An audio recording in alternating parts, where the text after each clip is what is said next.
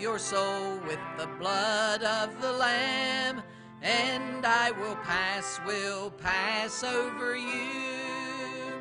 When I see the blood, when I see the blood, when I see the blood, I will pass over you. Verse 3. Judgment is coming, all will be there, each one receiving justly his due. Hide in the saving, sin-cleansing blood, and I will pass over you. When I see the blood, when I see the blood, when I see the blood, I will pass over you. Oh, great compassion, oh, boundless love, oh, loving kindness, faithful and true. Find peace and shelter under the blood, and I will pass over you. When I see the blood, when I see the blood, when I see the blood, I will pass over you.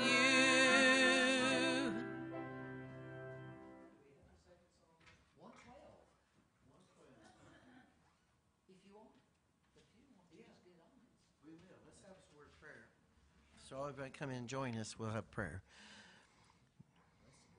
Holy Father, as we come to you in prayer, we unite together, asking our hearts you bless our second service here on the Lord's Day. Thank you for each and every one that's come. Pray that you bless those that are traveling, those that are ill, different needs of the church today. Thank you for your goodness. Bless in Christ's name. Amen. Let's go ahead and sing. It's Blessed Redeemer? Blessed Redeemer. Okay, that's it.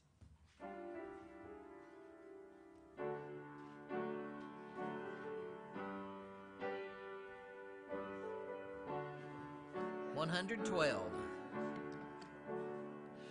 Up Calvary's mountain, one dreadful morn, walked Christ my Savior, weary and worn, facing for sinners death on the cross, that he might save them from endless loss.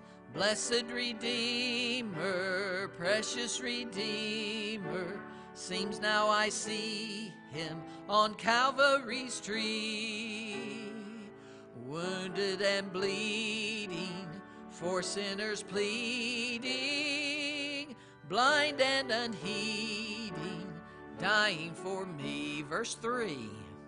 Oh, for how I love him, Savior and friend. How can my praises ever find end?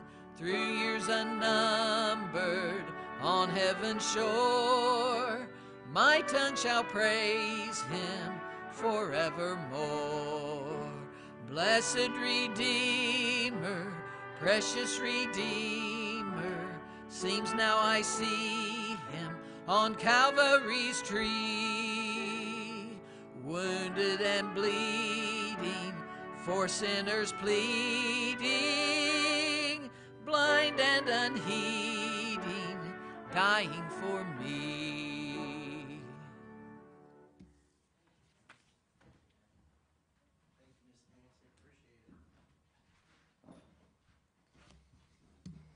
I do appreciate that we can continue on. We've had such really beautiful, special music through the month. Really enjoyed that this morning. And it's been a blessing, too, to have Miss Nancy come on over to piano. And Ella's now jumped up on the organ there, and it's really been a blessing to me. We continue on. Churches go through changes and cycles and things, and you just keep on going. Exodus chapter 34. Won't be a long message. Trust to be a blessing to you if you're coming into second service. I think we'll have to send my Bible off to get rebound. The whole back of it's come off. If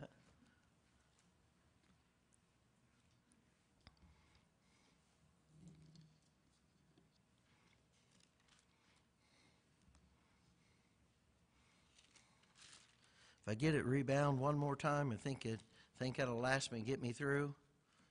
You know how you hate to start a new one? I've done that 2-3 times. But this one I got so much in it, I don't want to lose it all. But the other day I was, like I said, I was at Sam's and I bought that 20-pack or 24-pack of yellow tablets. And I got to look at it and I said, man, that'll be the end of my career when I get through those. And then I went in the office and I opened the cabinet where I'd put them, and I didn't realize some of them got transferred. And I looked in there and there's only about, I said, man, I'm going to be shorter than I thought. Then I realized they got transferred and put in different cabinets, different places. So Exodus 34, verses 1 through 8. And the Lord said unto Moses, hew thee 2 tables of stone like unto the first. And I will write upon these tables the words that were in the first tables which thou breakest. And be ready in the morning, and come up in the morning unto Mount Sinai, and present thyself there to me in the top of the mount. And no man shall come up with thee, neither let any man be seen throughout all the mount.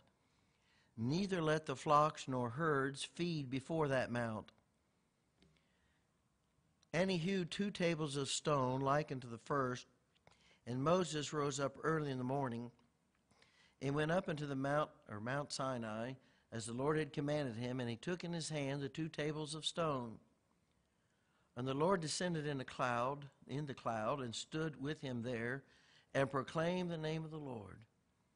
And the Lord passed by before him and proclaimed, the Lord thy God, the Lord thy God, merciful and gracious, long-suffering and abundant in goodness and truth, keeping mercy for thousands, forgiving iniquity and transgression and sin, and that will by no means clear the guilty, visiting the iniquity of the fathers upon the children and upon the children's children, unto the 3rd and the 4th generation. And Moses made haste and bowed his head toward the earth and worshiped. Now I think it's an interesting passage, especially if you've been reading the Bible through, and we came through this, and it just dawns on us and kind of hits us that the 10 Commandments on the tables of stone, there's several things we should take note of. They're small enough that they could fit in the Ark of the Covenant, which was a chest, ark, a box or chest that was only 2 by 2 by 4. And we know there would be a bowl of manna in that. We know there would be Aaron's rod that was in that. And then we'll know there's the tables, the tablets of the 10 Commandments in there. And it is in the Scriptures that they're called the 10 Commandments. In this same passage, look at Exodus chapter 34. Look over in verse number 28, verse 28. And he was there with the Lord 40 days and 40 nights. He did neither eat bread nor drink water. He had to be supernaturally sustained, that's for sure. And he wrote upon the tables the words of the covenant, the 10 Commandments. So we realize it is, and this is not the only place. I think one other place it's called the 10 Commandments. That's what was on those tablets of stone. So to fit in that chest or that box, and to realize that they be made of stone, they were carryable.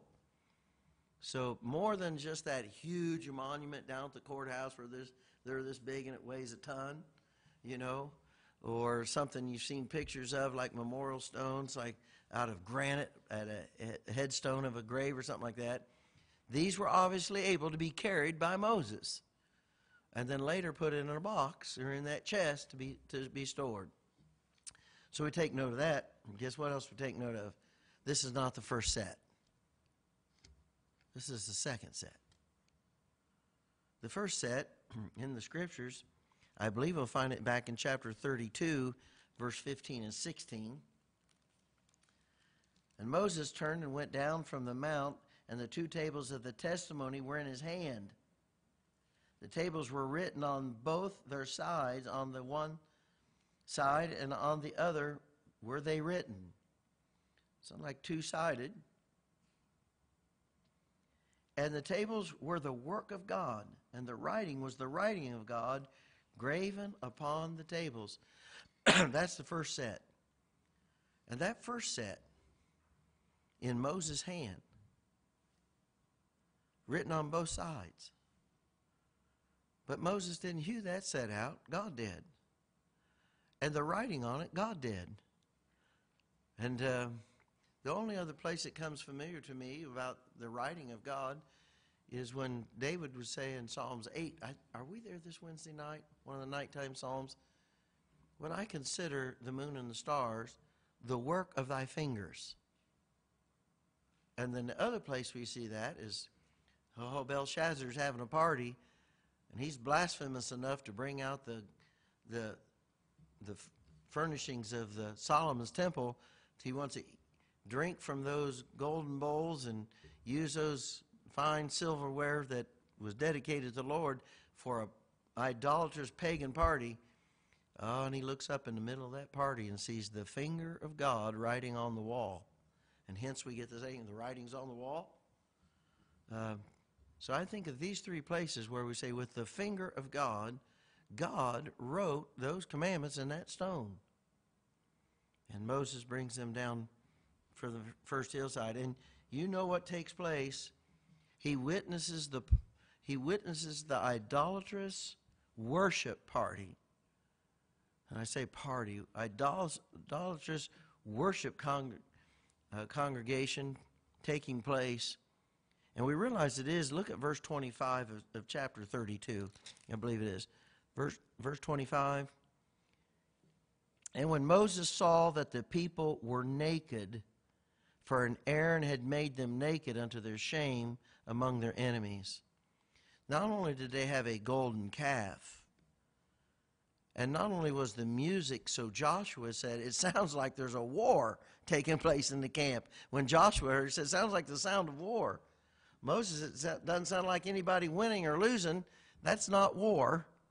He knows what the sound of battle would sound like, and he comes down and finds out it's an idolatrous worship party. And they are scantily clad. It says they're naked. They've got a golden calf. You know, Moses has been up on that mount. It started in chapter 20. He's been up there all this time. In the first gathering, Exodus chapter 19, it was to be a holy meeting with God. They were supposed to have 3 days of prayer, fasting, cleaning up, washing, showering. I say showering, cleaning up. They were to refrain from any physical pleasures. They refrain from sexual relationships. And they said they were supposed to present themselves at the foot of that mount, but not come up to it, not even touch it, because that's the holiness of God on the mount. That's what they experienced in Exodus 19. Thundering and lightning, a cloud, then the rumbling, and stay back. You know, anybody gets close, it's a death penalty. And Moses is up there getting the 10 Commandments. You see where this springs off. And guess what? The first thing he writes down, thou shalt love the Lord thy God with all thy heart, with all thy might. Well, he didn't write down, boy, God graves that in the stones. Got it. Second thing graven down, thou shalt not make in thee any graven images. You're not to fashion or form any symbols for God. Number 3, thou shalt not take the name of the Lord thy God in vain or make it useless. And remember the Sabbath day, keep it holy, sanctified. It's a holy day to remember a holy God. Moses is coming down off the mount. I'm just paraphrasing to get us to where we're at. First thing, it's war taking place, Joshua says. Join him. No, that's something different in war. He gets down there and he sees all the commandments of God are broke before he even gets off the mountain.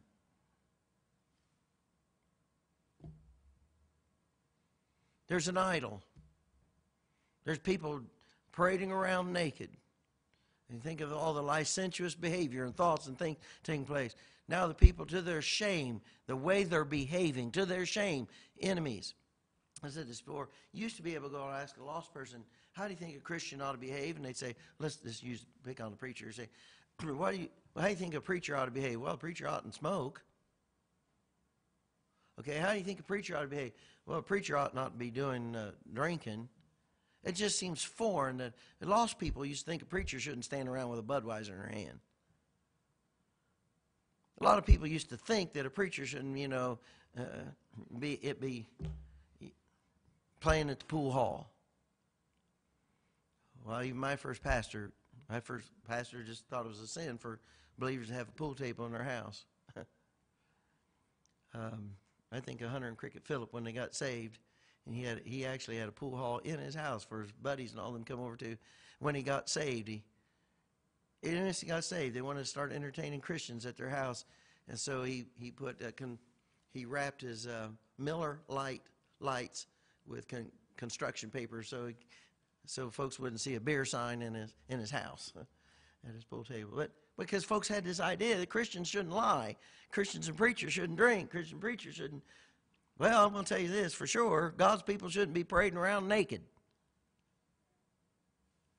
And licentious behavior. And they shouldn't be committing adultery. And they come down there and shouldn't have a golden idol of a calf. Now, that seems just like a dumb choice, but it actually was a god of Egypt. The calf that would rise from the Nile River, a god of fertility and a god of power. And so they actually were imitating a god of Egypt, because I would sure think someone with any common sense, if you was going to make a symbol for your god, you wouldn't make a cow, or a calf. I've seen enough of those on the farm to realize they wouldn't make much of a god. Haven't you? But then again, gods of Egypt were a black beetle too. The pharaohs were buried with golden little black beetles. You think, well, that just doesn't make sense. Well, you can go to India today with a missionary and find out that people will venerate a cow and a beetle and a rat. Why? It's an ancestral god. And I think all of us in this room today, safe to say, we've seen enough about rats that they don't make much of a god either. But it's a god of nature, symbolizing some type of power. Well, you get the idea. Moses, in his anger, did something. He smashed the Ten Commandments. Now they're engraved in stone. He not only smashes them, if you read in Exodus 32, he said, and he strawed it upon the water. The water that flowed from the mouth of all the people, he strawed it upon the water and made the people drink it. You think Moses was upset? How angry would you have to be at your kids if you came home and you saw them doing something? And you're so mad. You have profaned the good name of this family.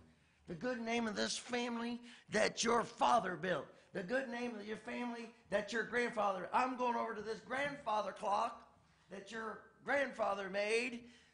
And with all its ornate workings and all its beautiful wood furnishing. And I'm going to smash this grandfather clock to bits. And I'm going to put it on the plate. And for lunch, you're eating it. You'd have to be pretty upset, wouldn't you? Punish the kids, but don't break the clock, right? Because that's the best piece of furniture in the house, if I can use it by way of illustration. Moses took the commandments that God engraved. And he's so angry with the people. He smashes the Ten Commandments. Straws it on the water. Throws it in the streams that they're drinking from. And that's what they're going to drink. Gives you an idea, doesn't it? How holy God is in that first eating, and how the breaking of the Ten Commandments, how angered with Moses was that the Ten Commandments were broken ere they came off the mount, is how I'd say it. Man's a sinner. Now I'm going to say something. None of this took God by surprise. The nation and the house of Israel, the very root which God reveals and how he's used them, does not take God surprise. I want you to see how God describes this nation of Israel. Look at Exodus chapter 32, verse 9. And the Lord said unto Moses, I have seen this people, and behold, it is a stiff-necked people. Look at chapter 33, verse 3, where God's calling them to go into Egypt, or out of Egypt into Canaan, unto a land flowing with milk and honey. For I will not go up in the midst of thee, for thou art a stiff-necked people, lest I consume thee in the way. Now God led them with a pillar of fire, and God led them with a cloud, symboling of his Holy Spirit, Shekinah glory. He led them, but when he gave Moses the instructions to build the tabernacle, after this episode of Mount Sinai, isn't it interesting? He said, I will not be in the middle of them. You put my tabernacle out on the outside of the camp. Now think of this. He said, I will not be associated with being in the middle of this. If anybody wants to meet with God, you're going to have to come over here. God is not even going to be associated with being in the middle of those people.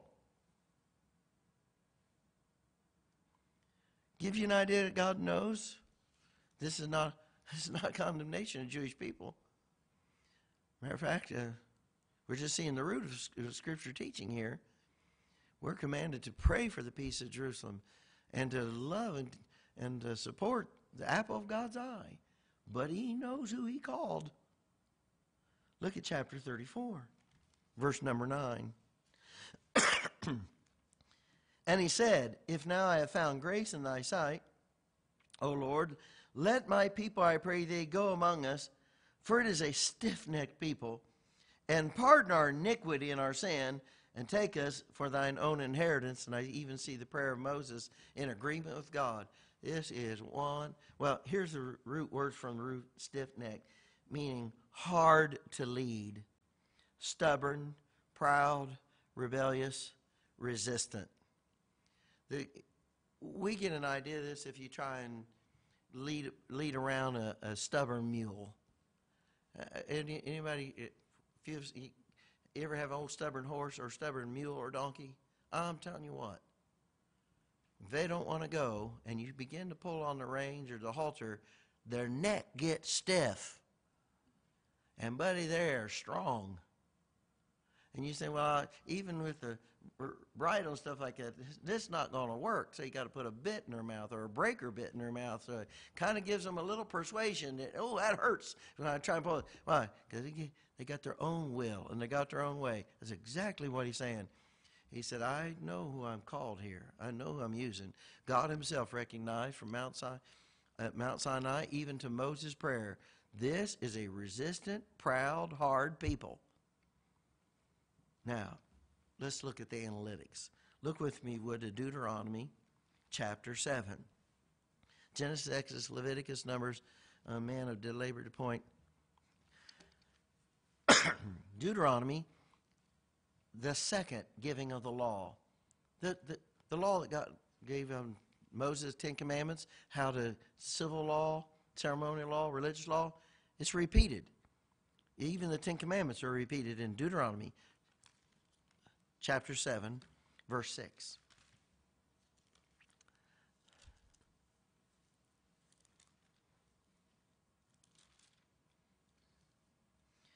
For thou art an holy people unto the Lord. Now, holy is not capitalized here. I'm not talking about something of the this Holy Spirit or Holy Ghost. It's the idea that is the very word, set apart. For thou art a set apart people unto the Lord thy God. The Lord thy God hath chosen thee to be a special people unto himself, above all the people that are upon the face of the earth. There is a special, unique calling for Israel, for the Jews. The Lord did not set his love upon you, nor choose you, because you were more in number than any people, for you were the fewest of all people. When God ordained and chose to establish the Jewish nation, there were two of them, Abraham and Sarah. And by the way, it takes those two, male and female, to have any more. Voila, things we learn in church. Okay? But the nation of Israel was founded with 2 people. When they went into Egypt, the numbers given of their names, the 12 sons of Jacob, sons of Isaac, sons of Abraham, there were 70 of them. That's not a big nation by any stretch of the imagination. God did not choose them because of how many there were. This is a big, noble people, and a lot of them. Man, we can make a great nation out of that. But because the Lord loved you, and because he would keep the oath which he had sworn unto your fathers, hath the Lord brought you out with a mighty hand, and redeemed you out of the house of bondmen from the hand of Pharaoh, king of Egypt. Know therefore that the Lord thy God, he is God, the faithful God, which keepeth covenant and mercy unto them that love him, and keep his commandments to 1,000 generations. And it's like perpetual. This shows you that God can take 2, and by his promise, make it innumerable, as the stars of heaven, sands of the seas, and throughout all the generations. And we think of the generations from Abraham and now, we wouldn't even know a number for how many Jews, how many there's been. It's been innumerable. He didn't choose them because of their numbers. And here's what I think. Most people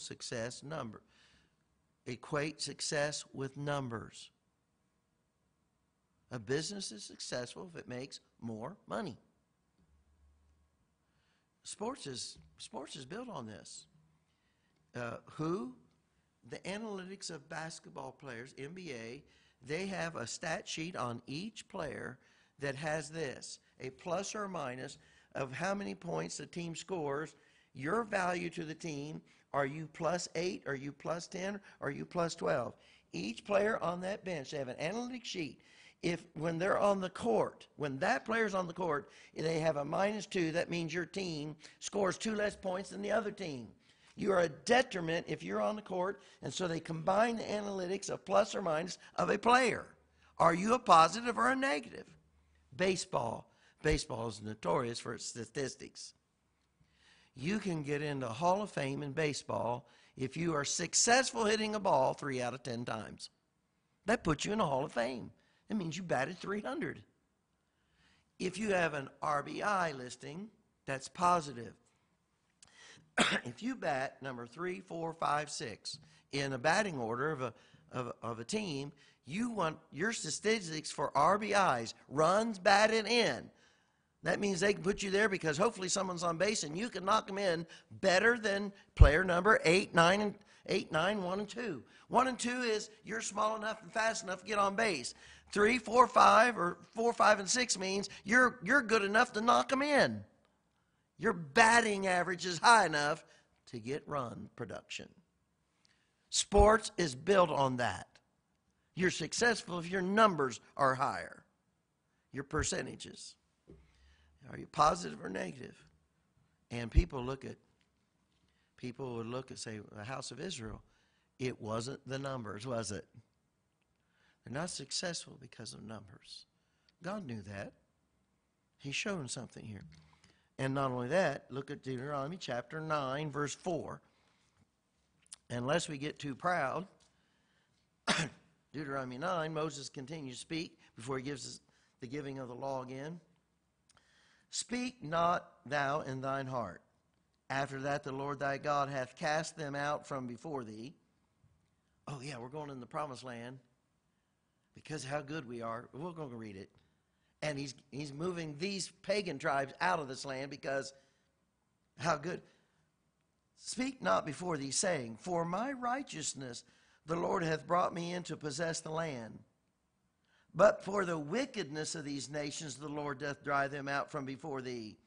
Not for thy righteousness or for the uprightness of thine heart dost thou go in to possess their land.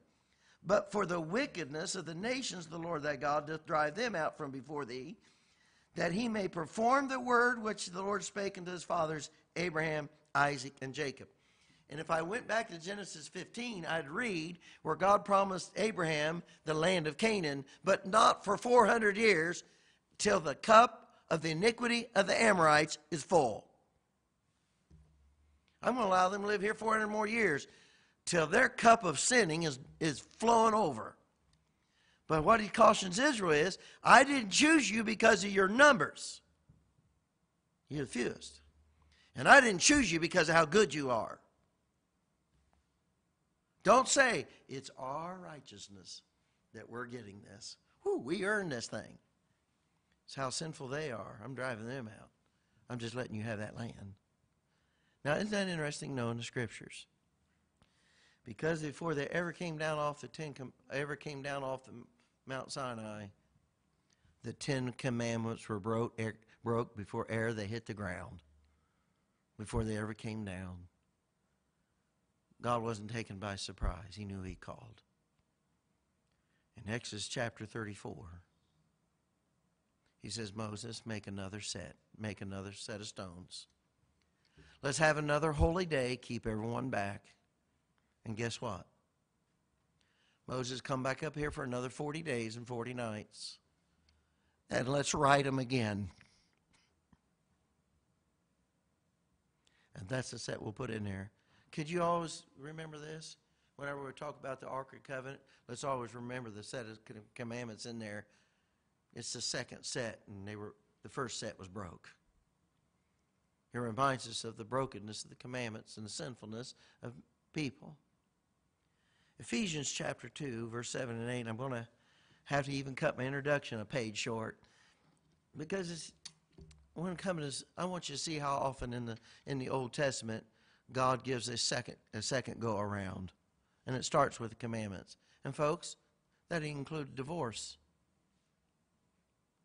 How many things God makes provision for in the Old Testament? Because He knows people. He knows what He called. He knows what He's promised to give us. And He knows He has to provide for us. And a lot of times He has to give us a second set. Interesting, isn't it? Ephesians 2. Let's just end with that. And we'll leave the second page to later.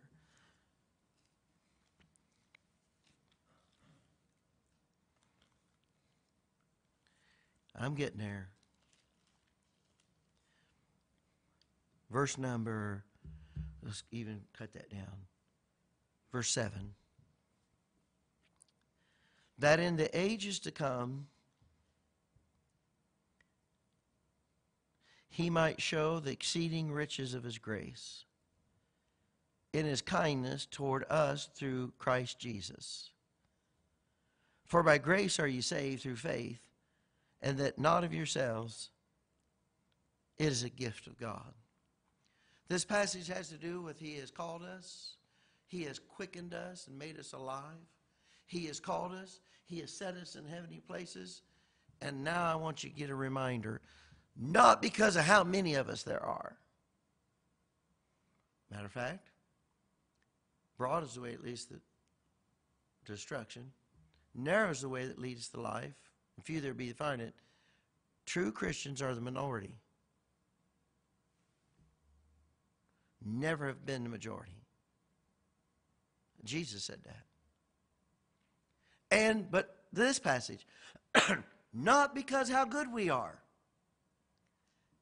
In the ages to come, everyone in the kingdom of God, in the present, sitting in heavenly places, will come to this same basic conclusion. It's because of Him. He knew what He called. He knew what He got when He called it. And by His grace, I'm here. And I think of this passage. But God commended His love toward us. Have you ever commended someone for their work? Have you ever commended someone to a job? You probably gave good, it means you gave good references to it to prove you validated their worthiness. God validated His love towards us. Well, how did He validate that love? In that while we were yet sinners, Christ died for us. He knew what He's calling. He knew what He was getting.